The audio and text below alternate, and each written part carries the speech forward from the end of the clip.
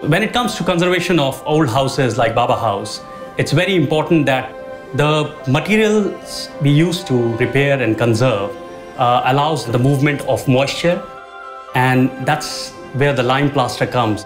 It's a porous material. It allows buildings to breathe.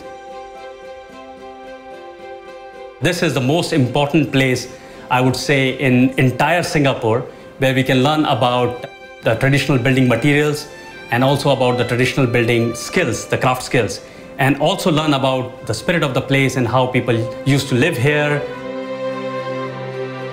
See, for me, conservation of buildings is not just about buildings itself. It's about the people as well. So what we are trying to do here is to repair and conserve the house for the future generations who use it in a way that is compatible with the spirit of the house.